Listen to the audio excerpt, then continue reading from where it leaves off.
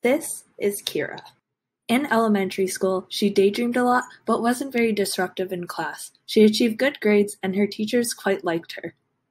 High school is a bit harder, but Kira is still able to manage it. Eventually, she got into a good university and was excited to have a new start. However, in university, Kira became stressed. Her grades began to drop, she constantly got her schedule mixed up, and spent hours working on projects that should have been done with a lot less time. When she is able to focus, she spends hours on end working on the same thing and often forgets to eat or take care of herself.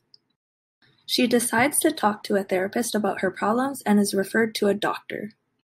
Her doctor diagnoses her with ADHD, or Attention Deficit Hyperactivity Disorder.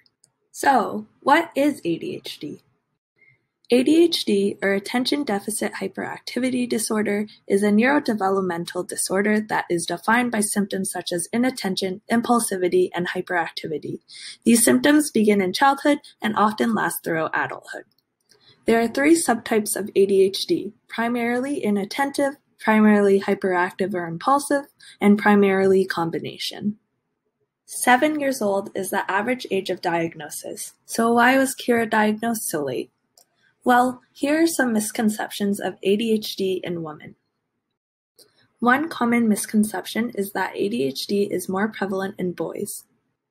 In actuality, ADHD diagnoses can be more difficult to obtain for girls and women, and this is because diagnostic criteria were originally based on hyperactive boys.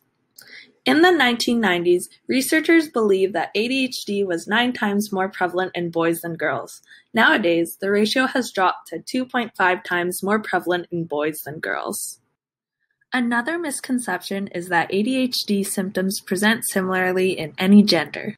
Although many people think girls are more likely to have the inattentive subtype of ADHD, this is not the case. They may show their symptoms differently, though. For example, for the hyperactive subtype, girls may be a chatterbox or more rebellious, whereas boys may be more stereotypically hyperactive and disruptive in the classroom.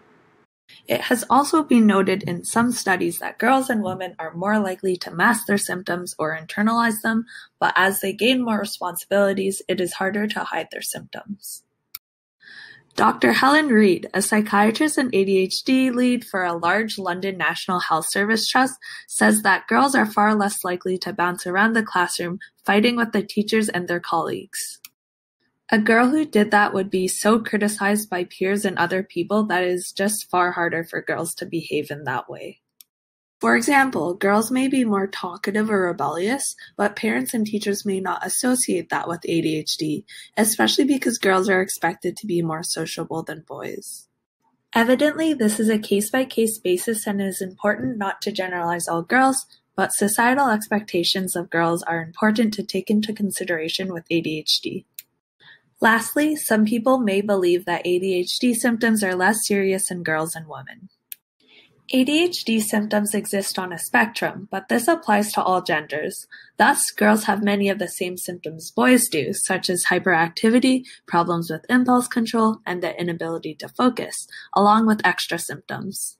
Stephen Hinshaw, a psychologist and leading researcher on ADHD in girls at University of California, Berkeley, and a Harvard scientist and psychiatrist, Joseph Biederman, looked into the overlap between ADHD and major depression in girls. These studies on ADHD symptomology and its correlation to major depression found that boys were particularly prone to bipolar disorder and psychiatric hospitalization. Girls with ADHD, however, are more prone to self-harm and suicide attempts. As a result of these misconceptions, parents and teachers often overlook ADHD symptoms in girls, downplaying their hyperactivity or not noticing their lack of attention or focus on school. As well, gender stereotypes have a role in the underdiagnosis of girls and women, as girls may be expected to be more polite, social, or quiet, and these behaviors are not what people associate ADHD with. So, what happens when women are not diagnosed? ADHD often comes with comorbid conditions.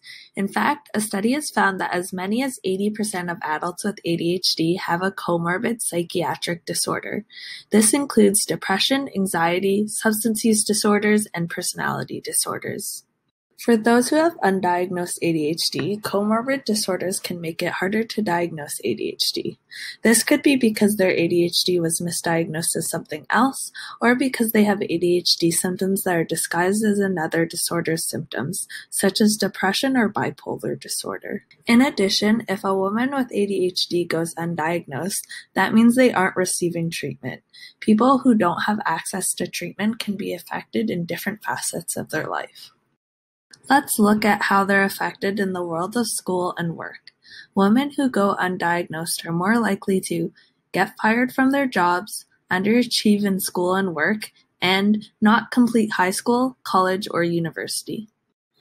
In the realm of health, women with undiagnosed ADHD are more likely to have disordered eating or eating disorders, substance use disorders, which can be 3 to 4 times greater in people with untreated ADHD, and serious mood swings. Some other things that undiagnosed women can struggle with are failed marriages, relationship problems, driving ability as they can be more distracted or impulsive, and emotional regulation. Ari Tuckman, psychologist and author of More Attention, Less Deficit: Success Strategies for Adults with ADHD, and Linda Rogley, the founder of the AD Diva Network, says that treatment for ADHD is important if it's impacting your ability to function in life, but treatment starts with diagnosis. Rogley says, when you know what you're dealing with, you can actually change the trajectory of your life in all areas. Tuckman also mentions that there is a price paid and additional suffering from withholding a treatment that research shows is beneficial.